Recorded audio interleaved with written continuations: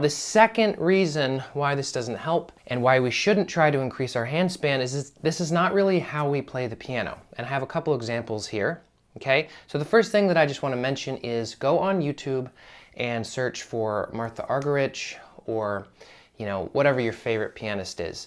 What you will notice is that when they play the piano, they don't have their hand stretched out like this all the time. In fact, their hand tends to be more in this position, okay? Because when we stretch our hand all the time, we're activating all these other muscles in the hand, which decrease mobility and increase tension in general, okay?